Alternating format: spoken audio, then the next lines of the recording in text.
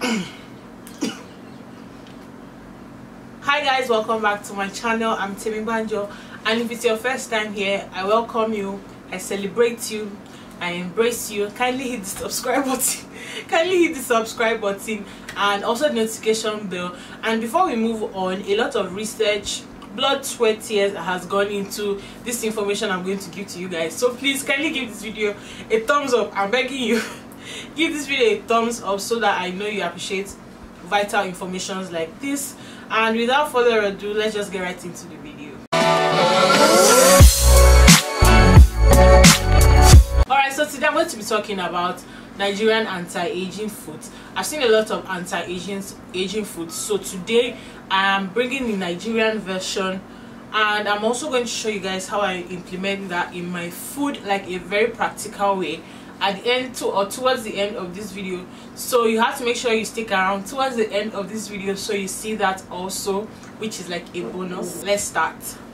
Number one on the list is going to be clementine, also known as tangerine, orange, lemon, lime, anything with citrus in it or ascorbic acid in it. And that's because it is rich in collagen, and collagen helps to build up your skin and take away the wrinkle effect, and takes away the wrinkle effect in your skin. It also helps to battle the damage of ultraviolet rays caused by the sun.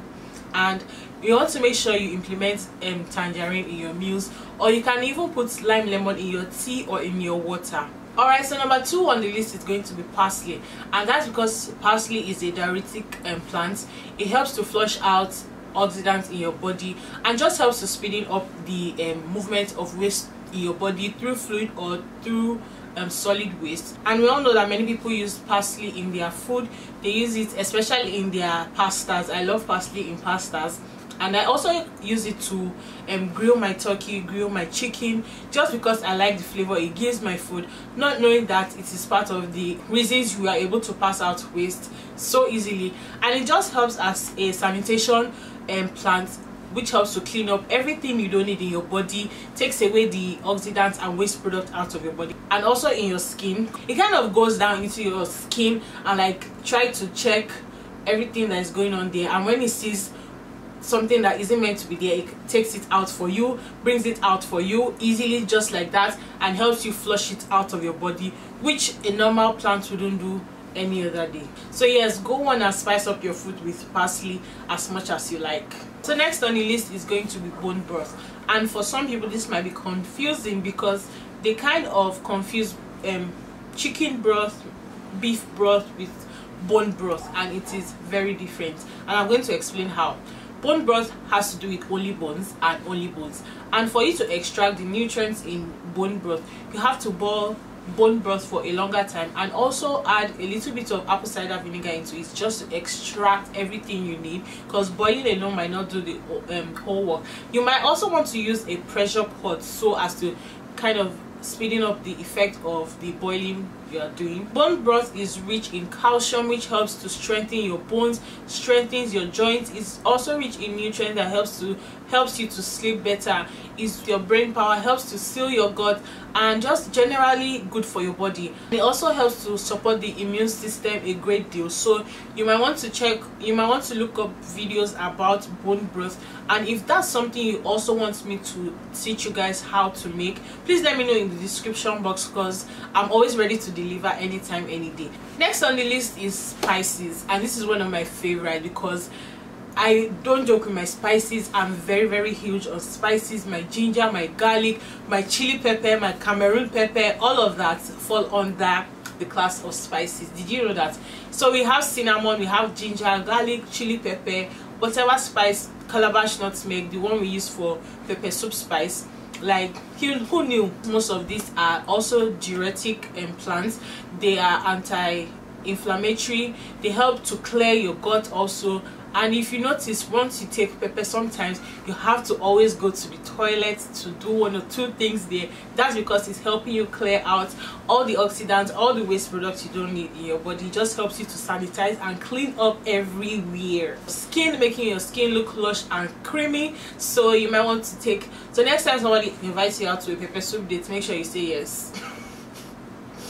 except you're like me that likes to make it in the house. It's one. And if you haven't seen the video where I made pepper soup, I have lots of videos. I have about 2 videos or 3 videos where I made pepper soup, so I'm going to leave a card here so you can check that out. I don't know why I'm laughing. So next on the list is flaxseed, and flaxseed is a very good seed. For me, I like seeds because most of them I see them as fiber, and anything that has fiber is good for the body because it helps with, it aids digestion, it aids with your metabolism, and that alone is something that sounds great to me, like it's mind-blowing to me. Flaxseed, sesame seed, chia seeds, and so on and so forth, most of those things I cherish them a lot, and it reduces your blood pressure, reduces the risk of ultraviolet rays, also helps with your appearance of skin, and also reduces the risk of cancer. So you might want to implement that in your food. I see people putting flaxseed in their salads, in their sprinkle it in their bread. Some people even have flaxseed induced water. I don't know, you can do a lot with flaxseed, so make sure you have that, implement that in your meal. 1 or 2 ways by which you can do that will be fine. Next on the list is green tea. I don't know if you saw that coming, but how will green tea make this list? Alright, so green tea is a very good drink for us, and that's because it is high in catechin, and those catechins high in antioxidants, which helps to fight the waste in your body. It helps to reduce blood pressure, helps to reduce the risk of cancer, helps to reduce heart problems, and it is also high in anti-inflammatory elements that helps to reduce inflammation in your body. So sometimes if you are down with a headache, all you need might be a cup of tea or a cup of green tea for you to feel better. You don't necessarily need to take Panadol. I know this for sure because it has worked for me. So yes, you might want to take a cup of green tea to reduce pains or aches and so on and so forth. Because I recently removed a tooth, and sometimes when I feel pain I take green tea. Most of the time I take green tea, especially if you have been watching my stories, you would have seen me taking green tea almost every single time. I also have videos of teas, recipes, and brewing and so on and so forth. I will leave a card here also, so if you want to check that out, you might want to do that. I also have many other ideas of green tea, so if you want me to film a dedicated video for green tea, I mean, if this video gets about 50 to 100 likes, I'm going to make a dedicated video for green tea. So let me know in the description, so let me know in the comment section if you want me to film a dedicated video for green tea. Alright, so next on the list is vegetables, and we have so many vegetables. I mean, the world is rich with vegetables, but here in Nigeria, the vegetables I like to mention are the ones we see every day.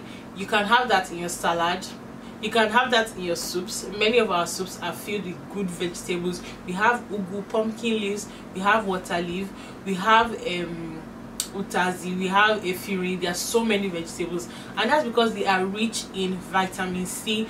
They are just fun to eat. As for me, they are fun to eat. I love vegetables a lot. I love salads a lot. I love lettuce a lot. Like, lettuce is what I look forward to in any salad.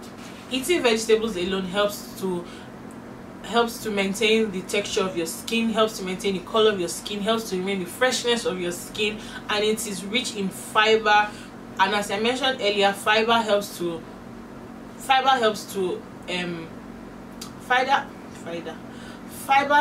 hasten your metabolism and also clears your gut and just increases your metabolism. Have I mentioned that? There's one more thing I want to mention after metabolism, and it aids digestion also. So please implement vegetables in your food, no matter how small it may be. Just try and put them in your food because it has a lot of good that it does to your body, especially in anti-aging. Alright, next on the list is olive oil. And some people might be wondering, oh my god, oil, is that not fatty food? No, olive oil is good fat, good for your body, good for your heart, good for your digestion, fights depression, serves as a painkiller, good for your health. And olive oil is not the bad oil, it is a good oil, good cholesterol that doesn't clog up your heart, that doesn't clog up your arteries. Taking olive oil helps to increase the chemical called serotonin that is linked to happiness, so that's why it's used to fight depression. And I, for example, I can testify that olive oil helps or it aids digestion, because sometimes when I get the keto constipation, that's when your body is transitioning. I mean, keto food comes in so many ways. Keto constipation is one of it for me. When I get the keto constipation, I take olive oil. I like to soak my meal in olive oil. If I'm having salad, I make my dressing from olive oil. If I'm having eggs, I drain my egg in olive oil, because it's a fatty. I'm on a high fat diet, so why not just drink the olive oil, and that relieves me from my constipation, and the next day I feel better. All right, last but not the least is fatty fish. Fatty fish is rich in omega-3 acid, and I cannot begin to tell you the goodness of omega-3 acid. I know some people might be thinking, oh my god, fatty food is normal for people to think that way. Keto alone confuses them, so it's very fine. I just want to know if you guys remember anything called cod liver oil. We used to take when we were younger. Some people still take it till now. That thing is made up of fish fat or fish oil. And imagine if you can get the original from the fish itself. So we have salmon, we have tilapia fish, we have catfish. The skin is rich with fat, and you notice that the skin is very, very slimy and contains oil. Sometimes when you make your pepper soup spice or when you make your stew, you see oil dancing on the top of the soup, and that's from the fish. So that oil is very good for your body. Alright, so for this recipe I'm using fatty fish, obviously catfish, and that's because it is rich in fat. And if you haven't seen my seafood video, I'm going to leave a card up so you can check it out. Also, my herbs, as I mentioned earlier, parsley, celery, which are great diuretic plants.